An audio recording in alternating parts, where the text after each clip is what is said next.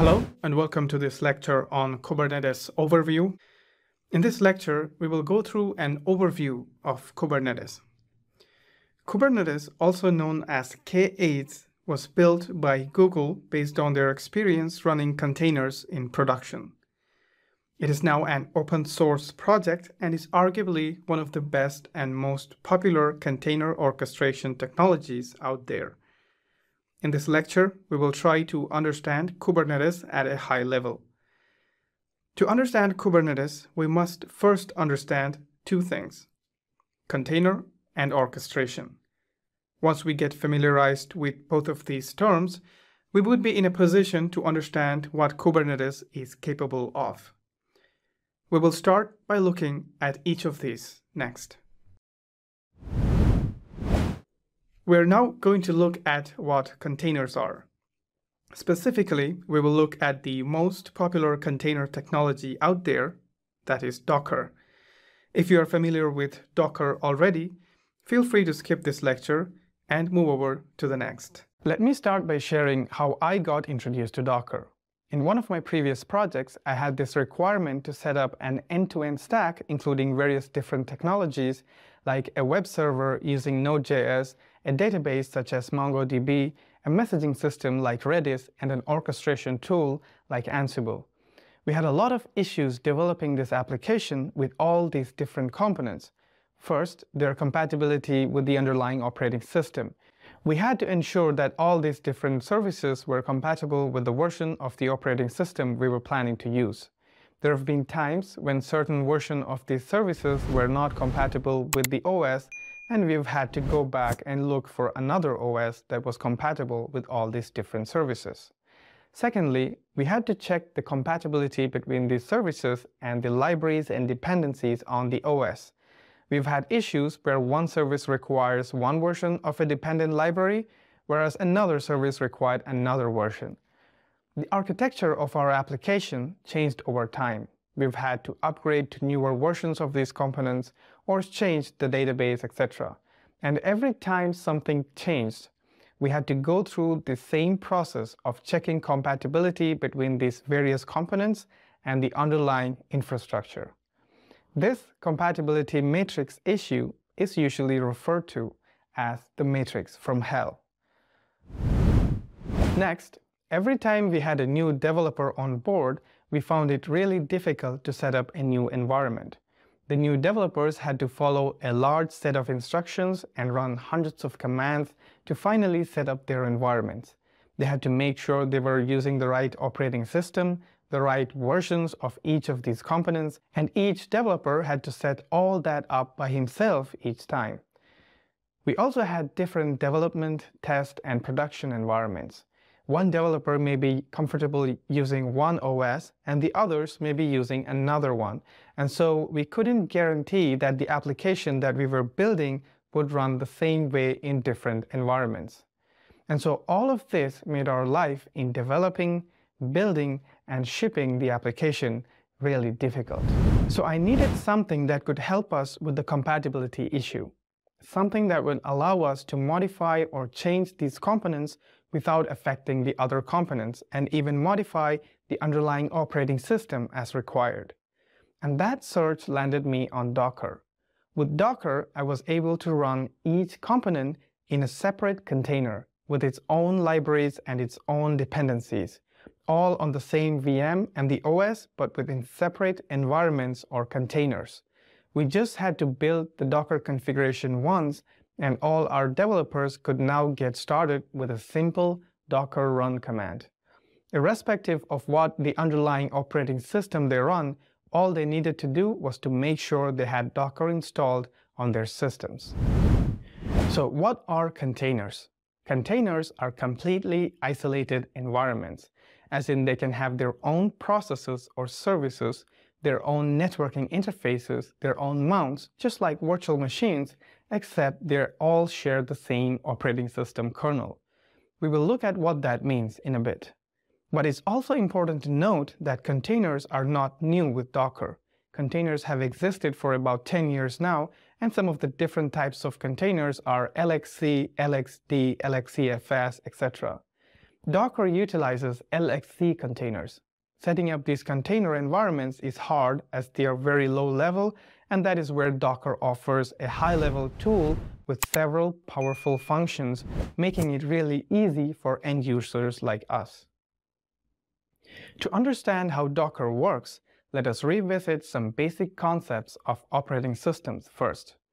If you look at operating systems like Ubuntu, Fedora, SUSE, or CentOS, they all consist of two things: an OS kernel and a set of software.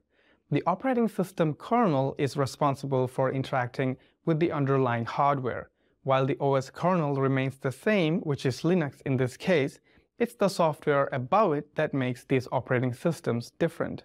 This software may consist of a different user interface, drivers, compilers, file managers, developer tools, etc. So you have a common Linux kernel shared across all operating systems and some custom software that differentiates operating systems from each other. We said earlier that Docker containers share the underlying kernel. What does that actually mean, sharing the kernel? Let's say we have a system with an Ubuntu OS with Docker installed on it. Docker can run any flavor of OS on top of it as long as they are all based on the same kernel, in this case Linux. If the underlying operating system is Ubuntu, Docker can run a container based on another distribution like Debian, Fedora, SUSE, or CentOS. Each Docker container only has the additional software that we just talked about in the previous slide that makes these operating systems different, and Docker utilizes the underlying kernel of Docker host, which works with all the operating systems above. So what is an OS that do not share the same kernel as these? Windows. And so you won't be able to run a Windows-based container on a Docker host with Linux OS on it. For that, you would require Docker on a Windows server. You might ask, isn't that a disadvantage then, not being able to run another kernel on the OS? The answer is no, because unlike hypervisors, Docker is not meant to virtualize and run different operating systems and kernels on the same hardware.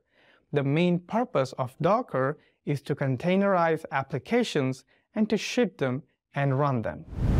So that brings us to the differences between virtual machines and containers, something that we tend to do, especially those from a virtualization background. As you can see on the right, in case of Docker, we have the underlying hardware infrastructure, then the operating system, and Docker installed on the OS. Docker can then manage the containers that run with libraries and dependencies alone. In case of a virtual machine, we have the OS on the underlying hardware, then the hypervisor like a ESX or virtualization of some kind, and then the virtual machines. As you can see, each virtual machine has its own operating system inside it, then the dependencies, and then the application.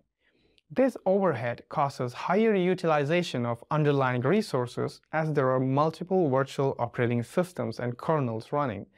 The virtual machines also consume higher disk space as each VM is heavy and is usually in gigabytes in size, whereas Docker containers are lightweight and are usually in megabytes in size.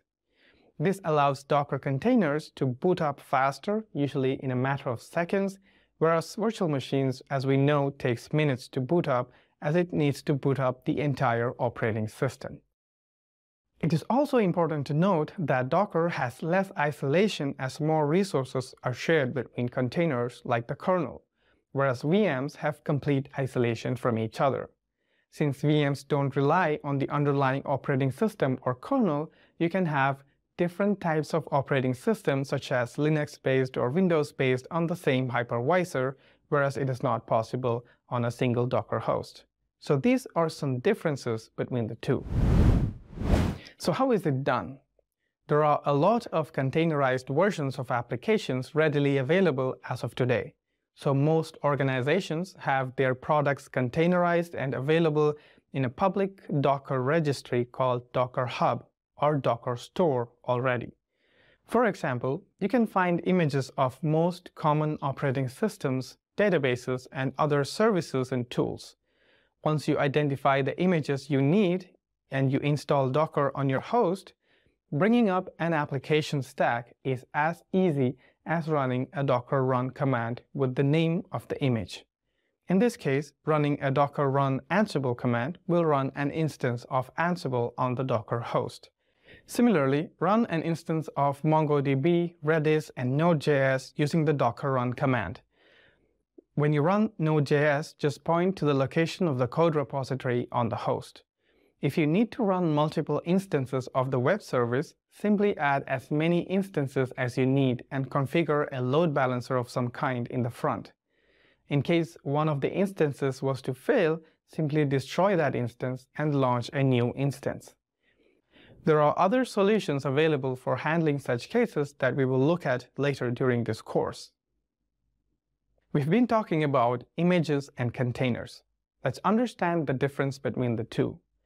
An image is a package or a template, just like a VM template that you might have worked with in the virtualization world. It is used to create one or more containers. Containers are running instances of images that are isolated and have their own environments and set of processes.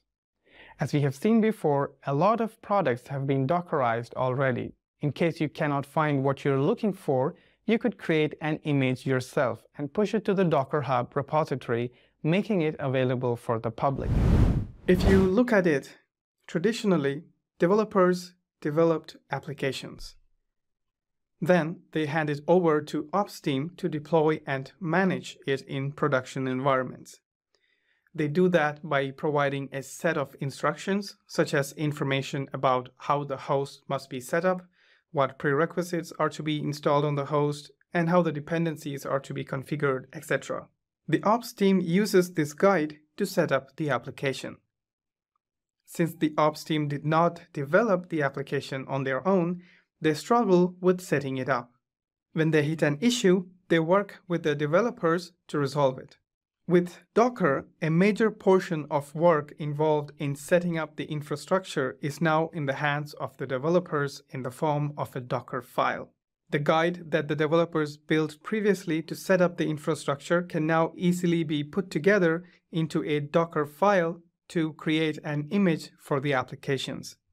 This image can now run on any container platform and is guaranteed to run the same way everywhere. So the ops team now can simply use the image to deploy the application. Since the image was already working when the developer built it and operations are not modifying it, it continues to work the same way when deployed in production. Hello and welcome to this demo. In this demo, we're going to see how to install Docker on an Ubuntu virtual machine. So it's a very simple demo. We're going to see how to set up an Ubuntu virtual machine. And once we have that, the next step is to install Docker. So in this demo, we're going to see how to install Docker. I'm logged into my Ubuntu VM from my laptop using an SSH. Okay, I'm now going to become the root user. So I'm going to run the sudo su command and I'm going to become the root user. The next part is to install Docker on my host. In order to do that, I need to install the Docker package. For that, I need to run the command apt-get install, and the package name is docker.io. When I run this command, it goes out and fetches all the prerequisites required by Docker and installs all of that on my Ubuntu virtual machine. I'm just going to wait for it to finish. Okay, so it's finished installing Docker. If I now run the command docker, it's actually going to show me the help page. If I run docker version, it's going to show me the version of Docker installed on my Ubuntu virtual machine. So it's actually that simple. Simply run the apt install docker.io command. Now I'm going to spin up a Docker container. I'm going to run the command docker run hello world, and it's going to pull up the hello world image and print me a message. It says hello from Docker, and that's all that the hello world container does. I could actually try something else. I could try some other container that's a bit more fun. So I'm going to run another Docker image called whale-say, and all that it does is it prints me a graphic image of a whale who's saying something. and it prints me a graphic image of a whale, which is the Docker whale, saying boo. Well, that's it for this demo. It's a pretty simple demo of installing Docker and running a Docker container.